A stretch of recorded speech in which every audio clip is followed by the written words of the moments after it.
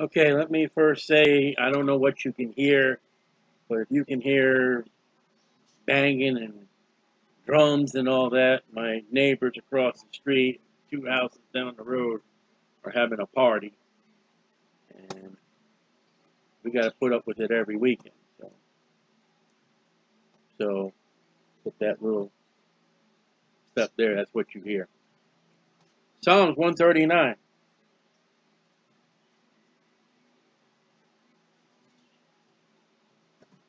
All right, Psalms 139. To the chief musician, a psalm of David. O Lord, thou hast searched me and known me. The world wants you to think it's Santa Claus. He's making a list and checking it twice. It's God that's searching. Behold, the eyes of the Lord in every place, beholding the evil and the good. See, Santa Claus is nice. The modern, up-to-date Santa Claus gives every kid a present, good or bad. Our God records everything we're doing. The only way he erased our sins is through the blood of Jesus Christ. That if you don't confess your sins, he's not going to forgive you your sins. He's not going to cleanse you of your sins. And you're going to have to give an account, either judgment. Thou knowest my down sitting, only time that word shows up, and my uprising. Thou understandest my thoughts afar off. So what I've always said and I've taught is be perfectly honest with God. You're not going to fool God, and you're not going to hide from God. If you're angry with what God is doing, I tell him. You know, there is, in Psalms we've already read, I believe, there is a place where it says, I made my complaint unto God. And someone told me one time, you're not supposed to complain. I said, well, what about where it said, I make my complaint unto God? You're happy in the Lord, tell him. If you're angry with the Lord, tell him. If you're upset, tell him. Somebody's done you wrong, you think, tell him. The worst thing that God will do is show you where you're wrong. But God knows us. God sees us. You're not going to hide and seek from God. I mean, when somebody comes up to it, hi, how you doing? Well, I'm doing okay. Okay. But God knows, I know what your problems are. I know what all your problems are. I know how you're feeling. Thou compassest encircle my path and my lying down. Thou art acquainted with all my ways. Everything you're doing. Where you're going. Where you sit. Where you lay down. Everything. When you get up. When you sit down. The thoughts. Everything God knows, whether you're saved or whether you're lost.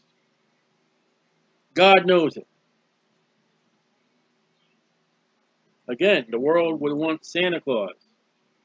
Santa Claus, the nice guy. For there is not a word in my tongue, but lo, Lord God, or Lord, thou knowest it altogether. So Psalms 139 in verse 4 says, God knows everything we've said, and what we're going to say, and what we wanted to say and we didn't say. Jesus Christ in Matthew chapter 12 said, man shall give an account of every idle word. This psalm is the great omnipresence of God. God knows everything. God's everywhere.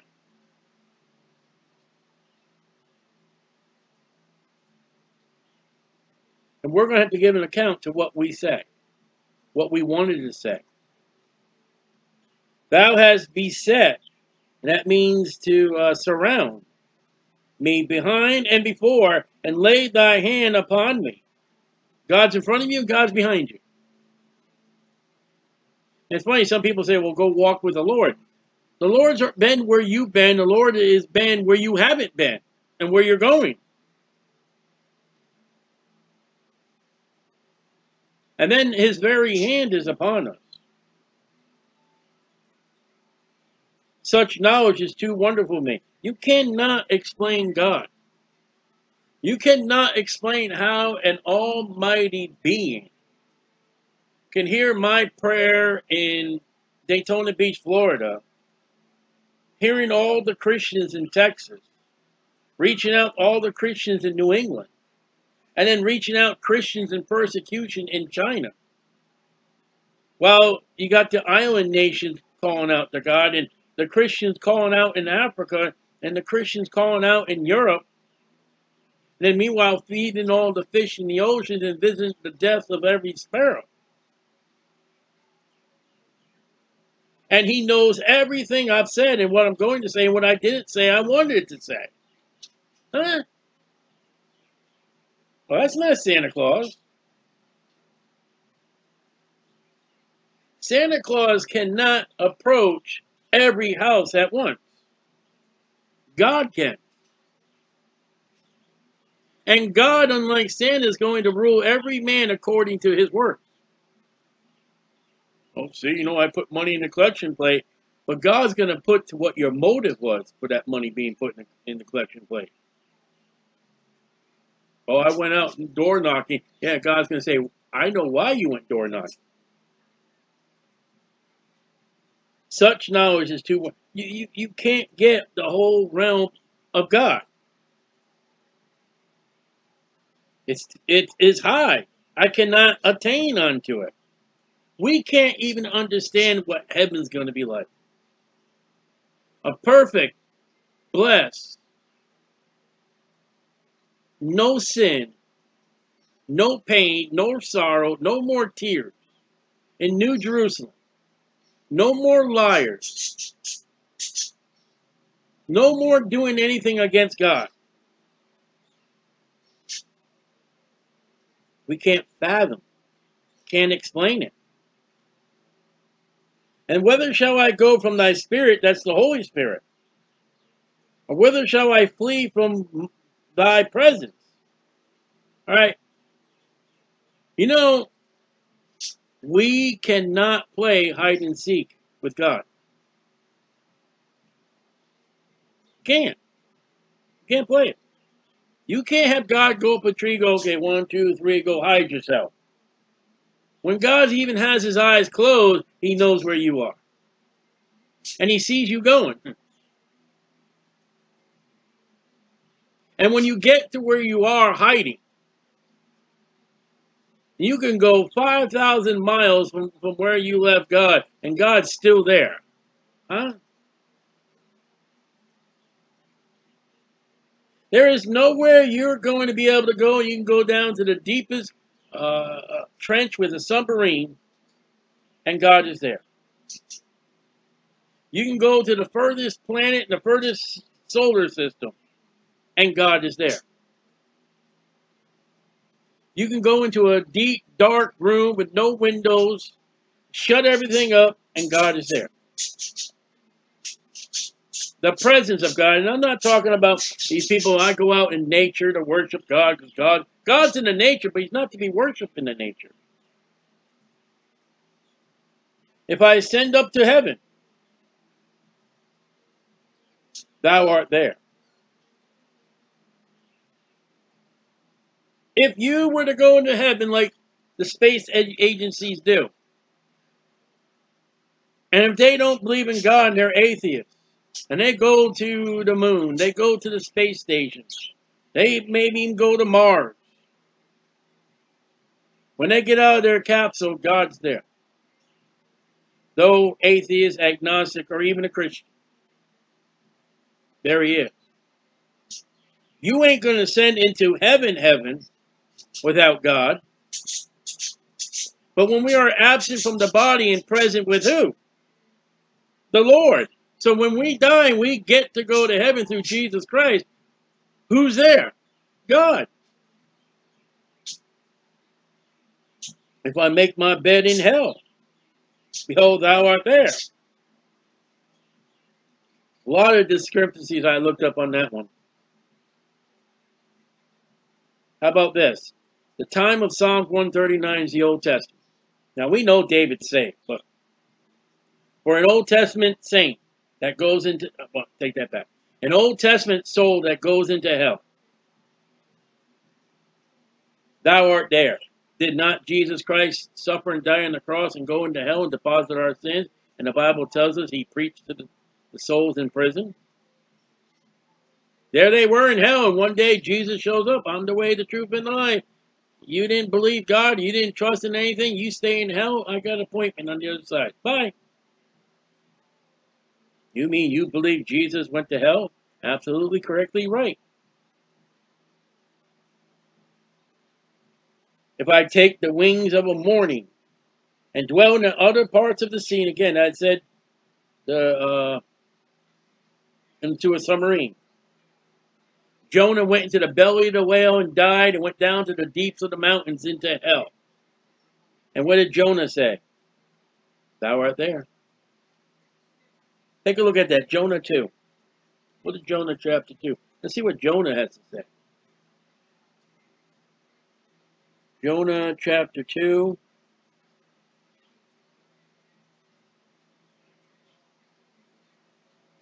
Oh, I could read the whole chapter. Verse 2. I could read the whole chapter. And I cried by reason of my affliction unto the Lord God, and he heard me. Now the belly of hell cried I. Thou heardest my voice. Jonah is in hell. He's dead. He died out of the will of God and went to hell. He says, I'm crying out. God says, yeah, what do you want? I know people don't believe that Jonah went to hell. People don't believe that Jonah died. I do. And I believe he went to hell. Why would he say? If I go down the deepest submarine, if I go into that Mariana Trench there in the Pacific Ocean, God's there. You know, they find in these deep parts of the ocean, they find these beautiful, colorful animals. Marine life. And I'm going to put marine life because there's shellfish, there's fish, there's all kinds of colorful beasts that man has never seen before. Who do you think sees those? God. You know, I'm amazed at what these pictures of Hubble brings back of these beautiful, colorful places in outer space. What's that color for? Without Hubble's spacecraft, we would not even see the. What are those colors for? God's mighty beautiful in the colors that he does. If I can't see that universe way out there and how colorful it is, God can. Even there shall thy hand lead me, and thy right hand, again, that's Jesus who sits at the right hand of God, shall hold me. What did Jesus say? No man shall pluck him out of my Father's hand. I'll never leave thee or forsake thee. Those are the words of Jesus there in Psalm 139, verse 10. If I say, surely the darkness shall cover me. I already said, he went to a deep, dark room. Even the night shall be light about me. You're not going to hide from God. You ever wonder why bar rooms are dark? Because they think God's not going to see us. No, he'll see you. And every drink you're drinking, he's going to record it. Every foul mouth you say is going to be recorded. Every sin you do in that dark room will be recorded. If we confess our sins, he's faithful and just to forgive us our sins and to cleanse us from all unrighteousness. Yea, the darkness hideth not from thee, but the night shineth as the day, and the darkness and the light are both alike to thee. There is no darkness of darkness to God. God has the ultimate night vision. God is not going to see you in the dark, gray, or green, or however these glasses work. God will see you in the middle of the night as who you are and what color you are. And all the colors around you. Again, look at all those beasts and animals they're flying at the bottom of the ocean. Look at all the pictures that Hubble is bringing to us from outer space. God sees you in the middle of a dark room, just as colorful, just as vile.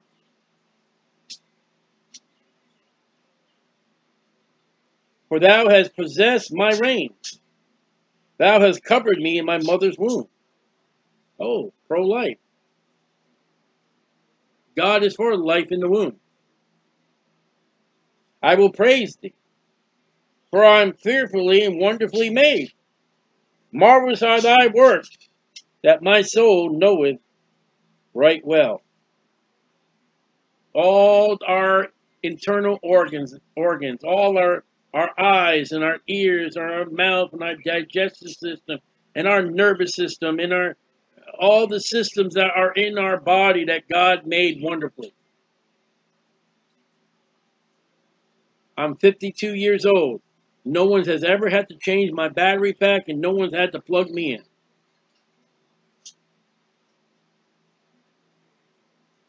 That's marvelous. You would put the battery people out of business if you would come up with a battery like God made our bodies.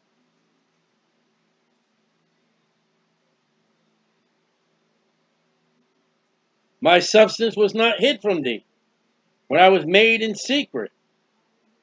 That would be the sperm and the egg coming together, pro-life. No one's seen inside the woman's belly. And curiously wrought in the lowest parts of the earth. Thine eyes did see my substance. You know my skin. You know my blood. You know my cells. You know my nerves. You know everything in me.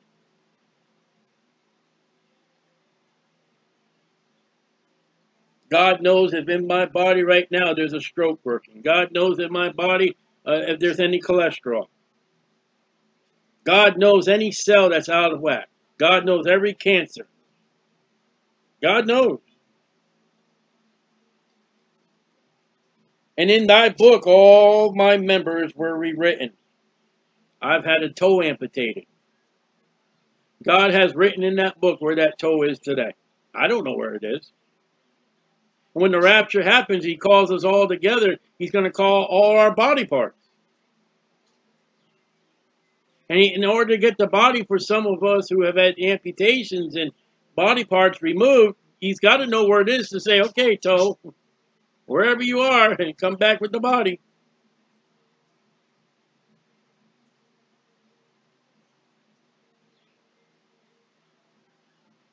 I mean, you may have lost a breast to cancer.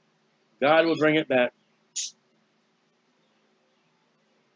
God knows where everything is. He's got them in a book. Thy book, all my members, eyes, fingers, nose, and toes, and were written, which in continents were fashioned, when as yet there was none of them.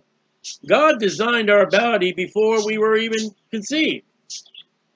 There was one time they said to Jesus, "This man that's born blind, who was it? His parents that sinned?" Before that child was conceived by the mother and his father, God already knew those eyes went for. And God knew one day Jesus would come along and give him sight.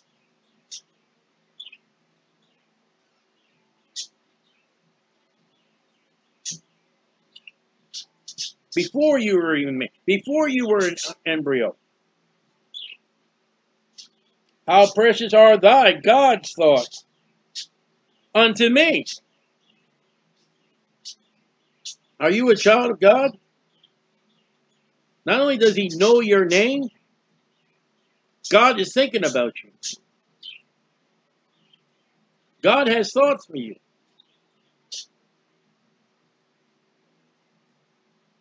God Almighty, and his thoughts are you. O God, how great is the sum of all them? How sum of the thoughts? God has already planned out our life. And when we go against the will of God, he's already planned what to do with that.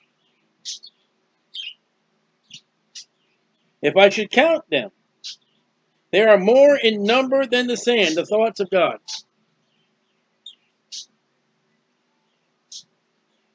So it looks like God thinks about us, thinks about me individually, unnumberably. There's no number. When I awake, I am still with him. Now, you didn't go to bed in the middle of the night, wake up in the morning, God's like, oh, where'd he go? Where'd he go? Call the angels, I lost it. God, no. Surely thou wilt slay the wicked, O God. Depart from me, therefore, ye bloody men, murderers. Proverbs chapter 1. For they speak against thee wickedly, and thine enemies take thy name in vain. That's a fact. Do not I hate them, O Lord, that hate thee? Ooh, that's a good question for Christians. Do you hate people who hate God? David says, I hate them.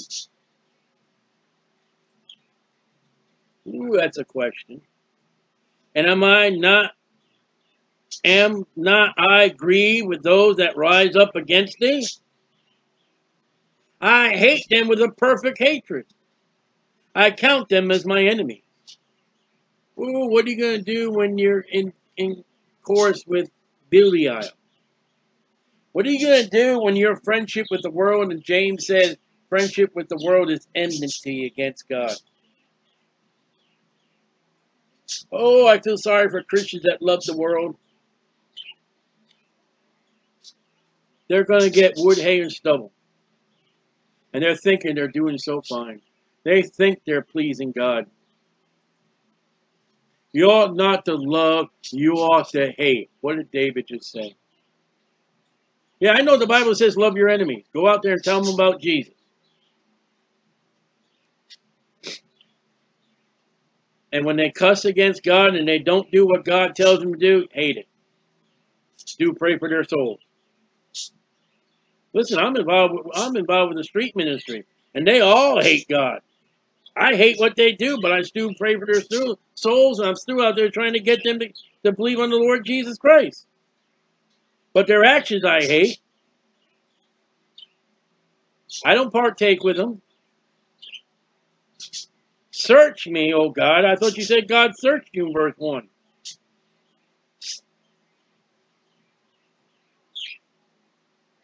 David saying to God, I know you search me, I know you look me out, but God, I want you to dig a little deeper. Ooh, David, you're stepping in it. Search me, O God, and know my heart. Not my head. Not my pocketbook. My heart. For with the heart man believes unto righteousness. Try me. Oh, what do you do where it's, God doesn't tempt nobody? David's stepping on some ground here. I don't know if I would go that far. I go, God, search me. God, is there any sin that's in between you and me right now? Am I who, where, what, and why, and when, and how you want me right now? Try me? Oh, I'm scared of that one.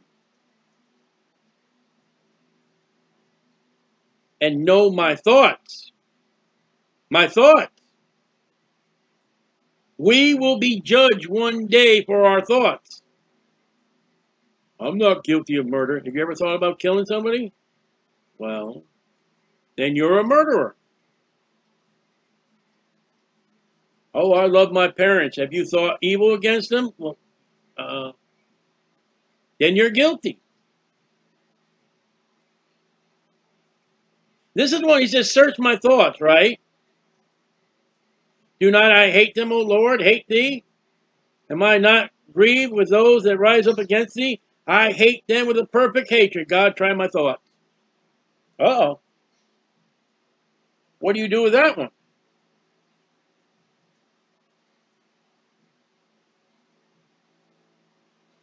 You figure God would send the lightning down right then and there and shock David 400,000 watts and say, well, look what you just said about the people you hate.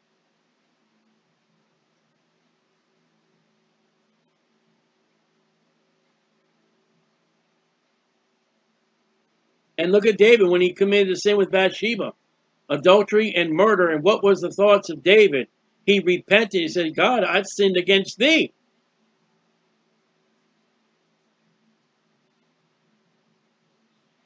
And see if there any wicked thing or wicked way in me.